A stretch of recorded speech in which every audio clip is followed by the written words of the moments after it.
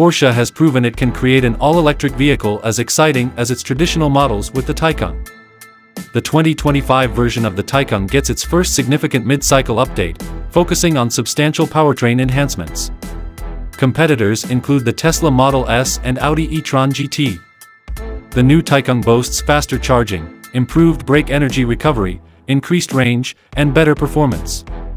The Sport Chrono package now includes a push-to-pass feature providing up to an extra 94 horsepower for 10 seconds. Standard features include air suspension, ride height-adjusting Porsche Active Ride, updated active matrix headlights, and charge port doors on both sides. Other additions are ambient lighting, a heated steering wheel, a front passenger screen, and an air-cooled dual-phone wireless charger.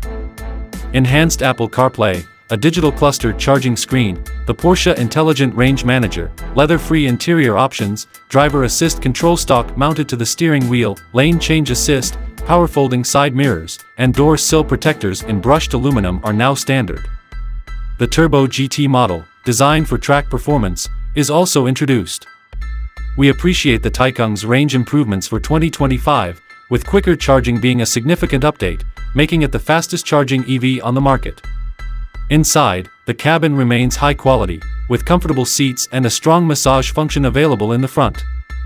The updated infotainment interface is user-friendly, though not as quick as some competitors. The new native navigation system is robust, preconditioning the battery for faster charging when approaching a charging station. The ride quality is firm and sporty, thanks to the standard suspension or optional Porsche Active Ride system, offering excellent body control. However, the new rear steer system might not be the best. All Taycan models deliver quick acceleration, with the Turbo S model being exceptionally fast.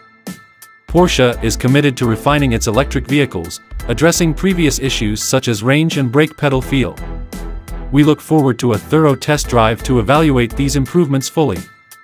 The 2025 Taycan is faster, thanks to a new, more powerful, lighter, and smaller rear motor. The base single-motor version can accelerate to 60 miles per hour in 4.5 seconds. The Turbo S model, with the Performance Battery Plus option and temporary overboost, can develop up to 938 horsepower and 892 lb-ft, making it the most powerful production Porsche to date, capable of reaching 60 miles per hour in just 2.3 seconds.